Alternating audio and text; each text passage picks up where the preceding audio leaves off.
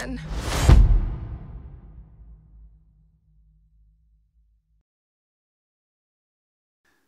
The Incredibles is so good. I haven't seen the new one yet, so don't spoil it for me, okay? I don't know what happens. How many of you have seen the new one? 14 years in between movies. That is like, you know that they're not in it for the money. They're like, we'll make a movie, did pretty well, 14 years later, make a sequel, right? Do you know why you like The Incredibles? Because it's incredible? That's one reason. The hero powers?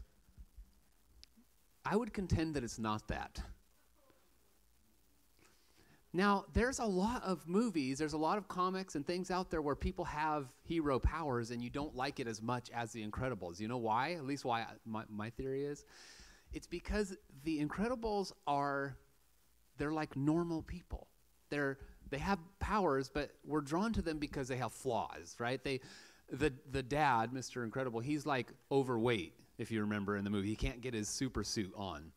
Right? The mom is like bummed out about having to be at home, and she's kind of a homemaker, and she's kind of pushed to the side. She doesn't get to be in the action. They like fight, and their kids don't mind, and you know they're running around, and you're like, okay, I can associate with this. If I had superpowers, I would probably have this kind of home life. This is probably what it would really be like.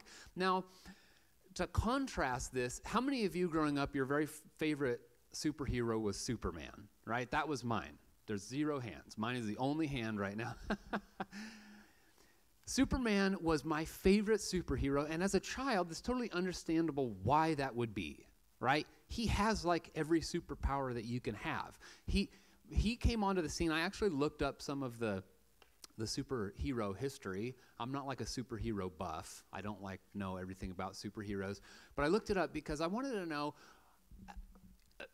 Okay, in like the 20s or 30s, they came up with Superman. Now think about that like round table discussion. They're like, we're going to come up with a new category of hero. Not just a hero, a superhero.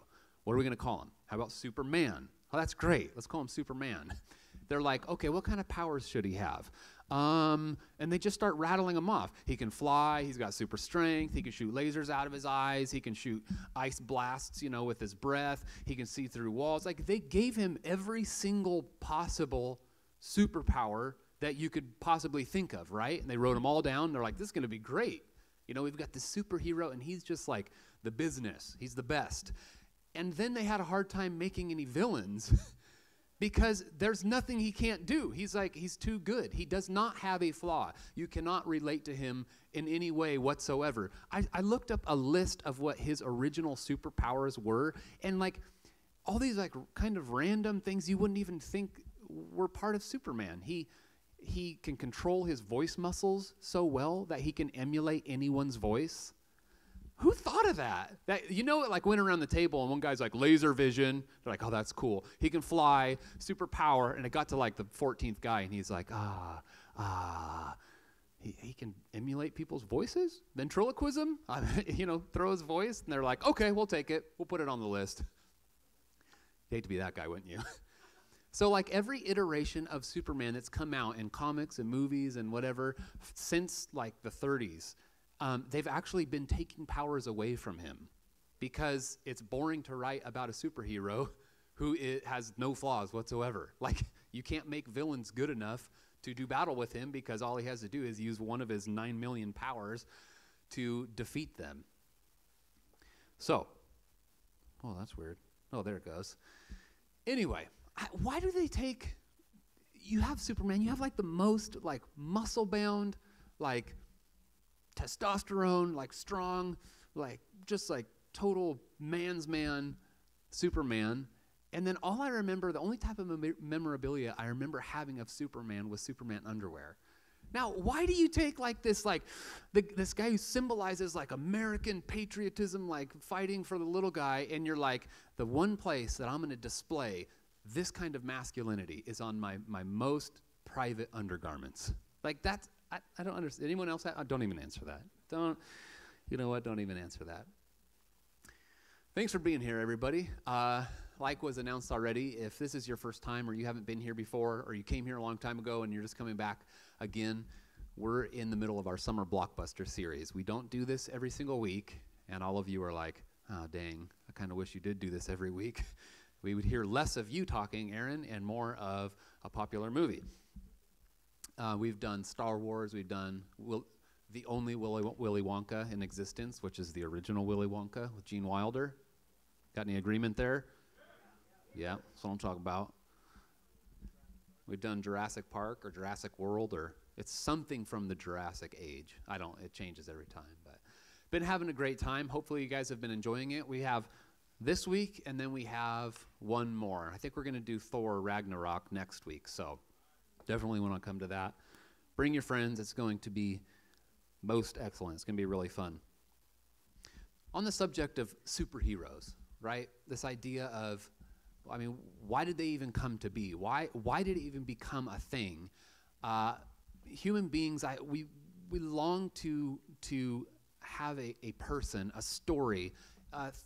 Mythology throughout the ages has always kind of conceptualized this perfect person who they're morally upright and they're strong and they're powerful and they care for the weak and they care for other people, and we're drawn to this. Human beings are drawn to the idea of a superhero. We're drawn to the idea of somebody being that way, right? Being bigger and better and stronger and helping in some regard. And as we get older, well, I was going to say as we get older, we start to lose that, but I have met some people who are still really into superheroes. And if you look at the success of Marvel Comics or DC in the box office, people still have that desire. They want to be a part of a world where there's superheroes, where there's these powerful people and there's villains and there's a battle to be fought. But it's interesting that typically as we get older, we start to kind of lose that wonder. And the grown-up version of that is there are people who are really good at what they do. There's these superstars and rock stars and athletes, and they're kind of our superheroes, but that's them, and I'm me. And you can develop this kind of sort of self-blindness. Has anyone ever experienced this before, where someone compliments you on something you do, and shucks, I don't know, it's not that big a deal. Everyone can do that. They're like, no, you're really good at singing or painting or business or whatever you do. I'm not that good. I had a conversation with my sister just a few days ago, and she's like 99th percentile in painting and artwork, right? And just so much better than the average person would ever be.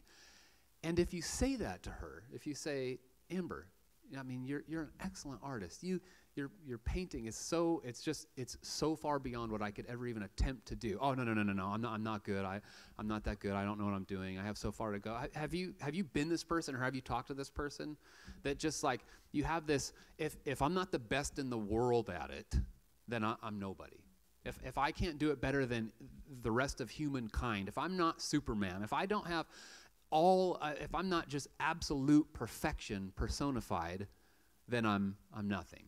Oh no, don't say that. I'm not good at that at all. We kind of develop this kind of self-blindness, this idea that if we're not totally perfect, then we're nothing at all. And this is a 1-point message. There's 1 point that I want to get across to everybody who's in here. That 1 point is this: you are a superhero in some area.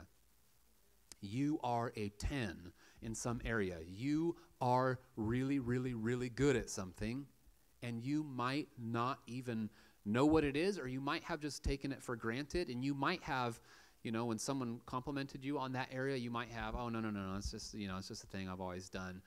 Everybody has serious strengths in certain areas, and lots of times we're blind to them because we just think everyone has that. No, everyone can do that. I'm telling you, there are certain things not everyone should do. I'll let your mind just go to wherever that might happen to take you. But it's true.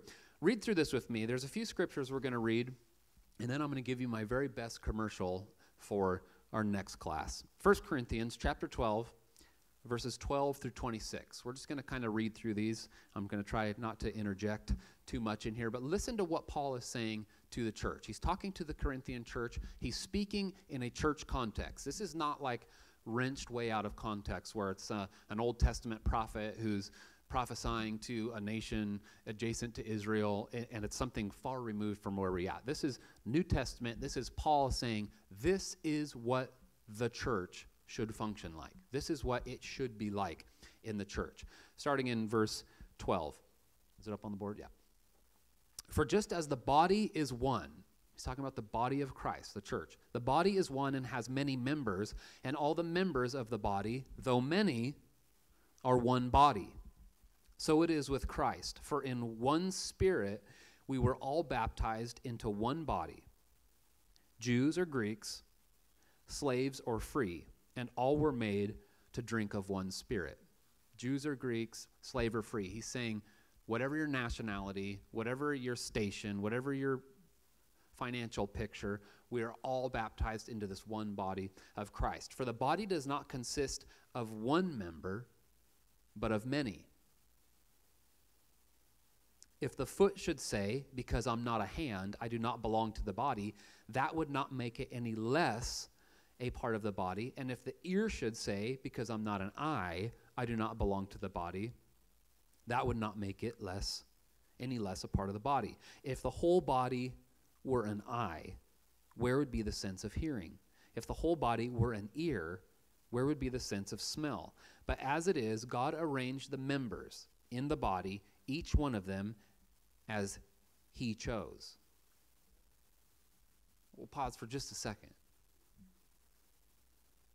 It's easy to go into a church and go, the church is about this guy speaking on stage, or it's about this worship leader. And if I can't do those things, I don't want to do those things, that's not me. And so really I don't have anything to do.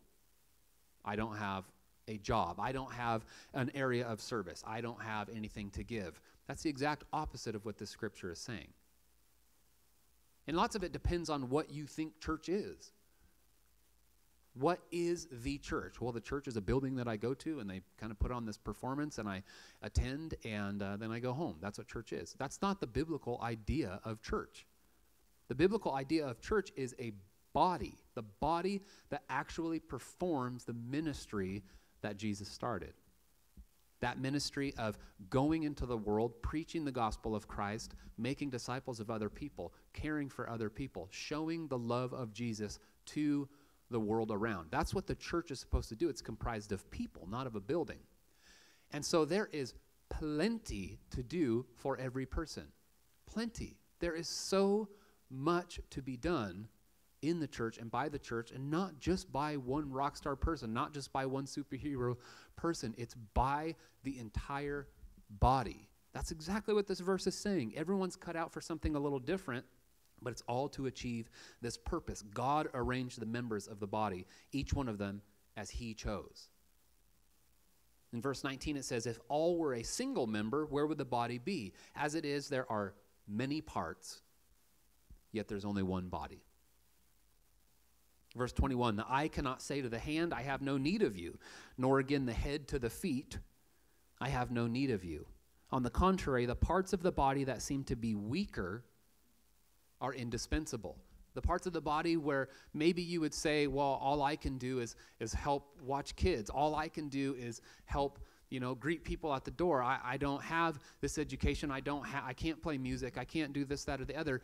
That's all inconsequential. It says that the parts of the body that don't have quite as much to offer, it says they are indispensable. The body of Christ absolutely needs exactly what you personally were cut out to do, that you were equipped by God to do. It's indispensable to the body of Christ. Moving on, verse 23. And on those parts of the body that we think less honorable, we bestow greater honor. And our unpresentable parts, which is where you wear your Superman underwear, are treated with greater modesty, which our more presentable parts do not require. But God has so composed the body, giving greater honor to the part that lacked it, that there may be no division. There may be no, they do that and I can't do that, or all I can do is just kind of show up and attend and then leave and go home. That's all. I don't have anything to offer. I'm not a superhero. It's saying everybody is vital for the work. There's no division. The members may have the same care for one another. Listen to this last verse. All of this is leading into this last verse, and this part just blows my mind. Members may have the same care for one another. In verse 26, it says, if one member suffers, all suffer together. If one member is honored, all rejoice together. Has anyone ever stubbed their toe? You're like going down for a impromptu spaghetti dinner at 2:30 in the morning. Oh, is that not like a normal thing? Is it just me? Oh, that's embarrassing. No, you're all like, I'm not going to raise my hand or anything, but I totally do that. Okay, good. And so you're walking through and it's dark, and all of a sudden it's like, like, it's a good thing that my toe bears the entire brunt of that. It would be unfortunate if the rest of my body were to endure that pain. No. You scream.